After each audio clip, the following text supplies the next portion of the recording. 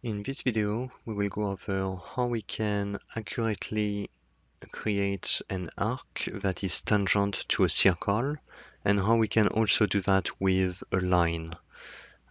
So I have a file here where I can see that there is an arc, and if I check the dimension, I will see that the dimension is correct. So we wanted that to be 3, and we wanted the outside radii to be 6.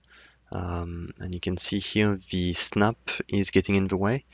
And that's the next thing I was about to talk about. Here it is. So you can see this is the correct radii for the arcs, but if you have a close look at it, you can see it's not perfectly tangent. So it is accurate, but it's not exactly what we wanted. So the question was, how do we get this arc to be perfectly tangent to a circle, and finish it off, close off everything, because here it's not trimmed. But we will look at that very quickly. So the first thing we want to look at is, I will just reveal some objects that I had hidden. So I have two circles. Let's delete the previous circles that we had. Okay, so you have two very clean circles. If I look at the points, they're just default circles. And what if we wanted to make a line that is perfectly tangent between this one and this other circle? So the simplest way to do it is going under your curve, line, and do a single line.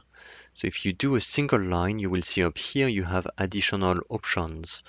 And one of these options is to do something that is perpendicular, and the other one is to do something that is tangent. So the first thing I want to go over is how we can easily overcomplicate things. So you will see that you can set up a regular line that is tangent. So let's say we create a line that is tangent and we want it to connect to a circle. We don't know where that circle is. We could technically do this, and now we have a tangent curve.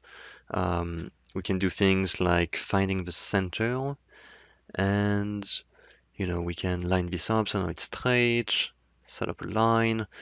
So now we have a perpendicular relationship with this line and the circle, and this is perpendicular to this line, which means this line is always tangent to the circle. So this is basic geometry here. But so using this concept, you could go in and rotate this line to be tangent to a circle, and you could do it backwards too. You could have this circle here, and if I copy this circle, now I have a circle that is tangent to the line, and the line is tangent, and it's also tangent to that other circle. So that's one way that you could do it, and I mean technically it works, but we just made it so complicated, right? We created another circle, moved it. It's a very strange way to achieve something that is technically perfectly tangent, but just very complicated to get there. So instead, using the same command, the line, single line, and using tangent, you can simply make a line that is tangent, and you can see the O snap is getting in the way. So when you do this, when you use perpendicular or tangent, it's usually best to disable the center snap, and sometimes also the quadrant can get in the way. So I would keep it just with int, which is intersection, and that's it. Yeah, and point, that should be okay. And now you can click on this circle and then click on the outside of this circle. Now you can also click on the inner side, and it will also give you a line that is tangent. You can also click here and you would get something that is perpendicular. So yeah, so that's how you would do it. That's the simplest way to make a line tangent to one circle and a second circle. So all you do is, again, you go under curve, line, single line, and here you make sure that you select the tangent option. And that's it, that's all. Now, if you want to do the same thing with an arc, what you have to do is use the curve arc, and you would want to use this option here, tangent, tangent, radius.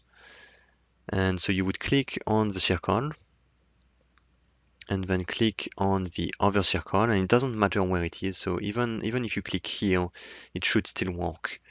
And then you have to define the radius. So if I say 6 units, that's what I want, 6. It will try to create a circle that is tangent. Yeah, in this case, it's way up to the right, so it's still tangent, but it's not where I wanted it to be. So let's delete that and go back, use the curve, arc, tangent, tangent, radius. And I will click on this side, and then somewhere up here will make more sense. So let's click out here, and then a radius of 6. And here it is. Press enter. And here you can see you have this option where you can choose to make a circle that goes on the outside or the inside. So it depends on where your cursor is located. If it's located close to that curve, it will create only this section of the curve. But if I click outside of it and more on the right side, you will see it creates the complete other side of the circle. So I will go towards the curve, click, and if we have a close look, we can see this is the new curve, which is perfectly tangent to that circle and the bottom one. So let's delete the initial circle that was there, and let's do the same thing on the inner side.